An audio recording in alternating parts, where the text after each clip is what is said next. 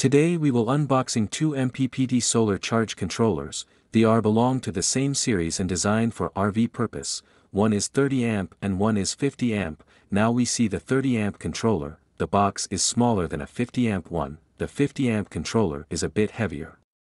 And we also take two accessories together. One is the remote monitor. You can plug the remote monitor to the controller to realize remote controlling and modify the charge settings. Works like a original screen but add more flexibly.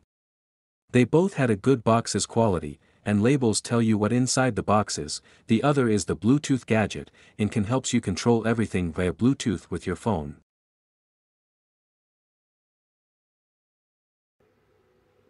First we check the 30 amp controller. As you can see, it has very good packages. The paper is thick and hard, it won't damage the controller while on the shipment.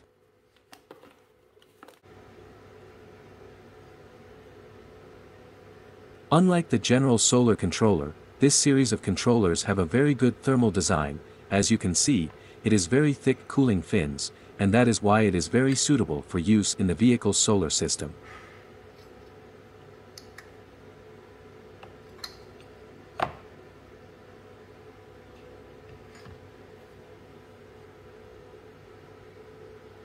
As you can see, the controller does not have many of the physical buttons and display screens that traditional controllers have, and this is one of its features, because the manufacturer took into account that once the controller is installed in the RV, you won't have to bend down to check and set up the controller. This is why it is best to buy some remote control accessories, such as Bluetooth connectors.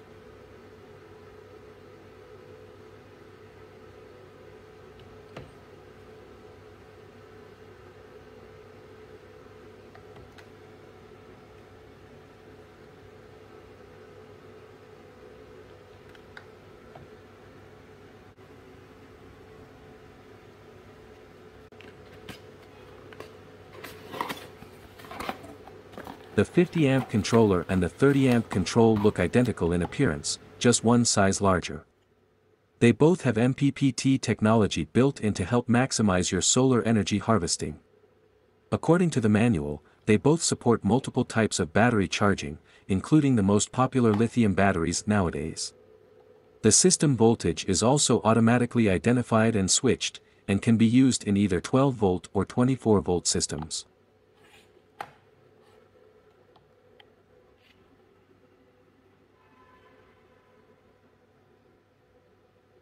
If you are using a 24-volt system, the 30 amp controller can handle up to 400 watt of solar panels and the 50 amp controller can handle up to 1400 watts of panel input. Enough for most of RV power demands, right?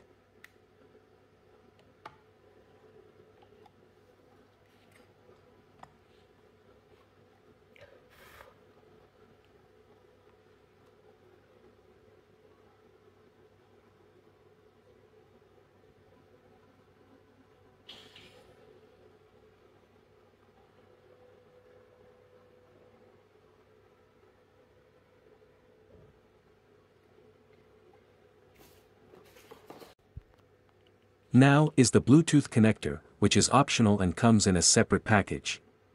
You need to pay extra to have it, but even without it the solar controller able to work smoothly because of its auto recognition feature and a small switch helps.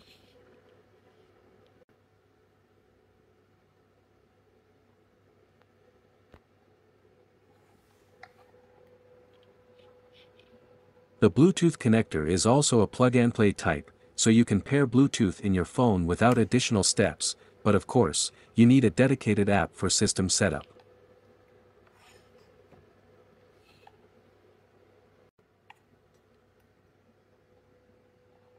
The Bluetooth version is 5.0, so you can control the controller in a distance of 50 feet long. This is enough for RV systems.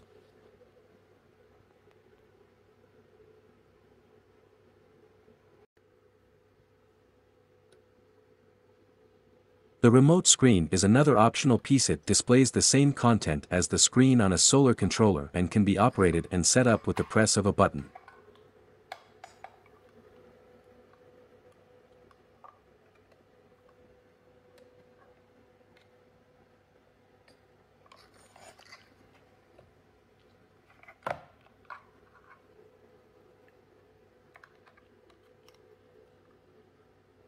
It is also a plug-and-play type, plugged directly into the controller and it lights up and starts working.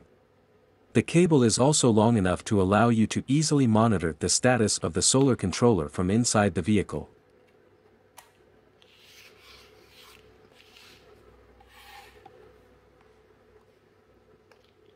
Thanks for watching.